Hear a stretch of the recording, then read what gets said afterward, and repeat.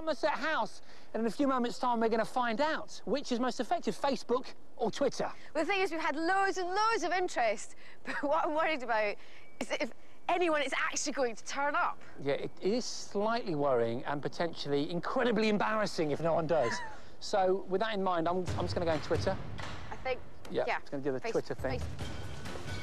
It was probably too late by now, but worth sending out a few last-minute messages to people, trying to convert a few of those maybes into definites. I'm getting a bit nervous. It's quite exciting, really. It's like, you know, when you have a birthday party when you're about 14 and you've invited the whole class and only one person comes. Or was that just me?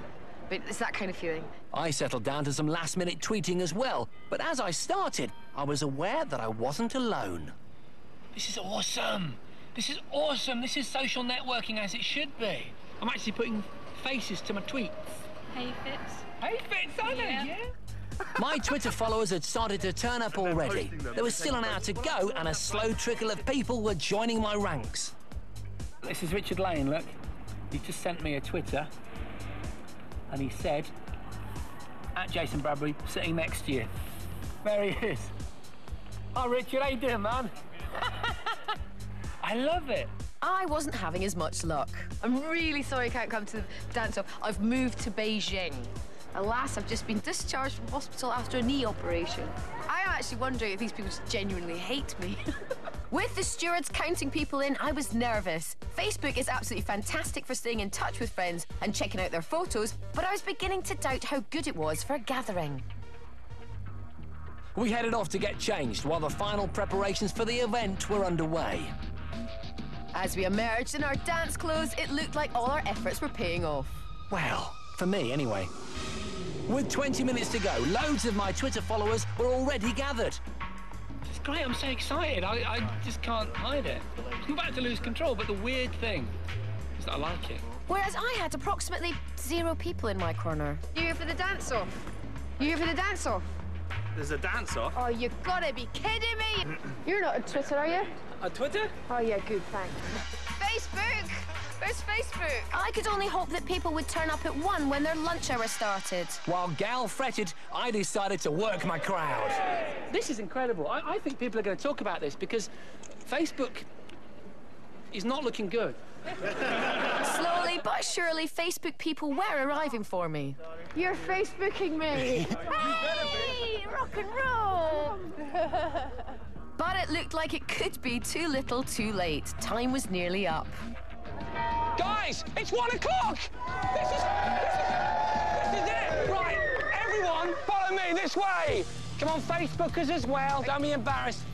As the crowd moved over, it was clear to see just how many people had turned up. It was truly amazing. Look at you lot, look at you lot! Wow! There are so many of you. As the two groups split, I was left facing a wall of tweeters. I did get a few last-minute stragglers swell my ranks. Facebook! Yay! But it wasn't enough. Is everybody ready? Is the Twitter crowd ready?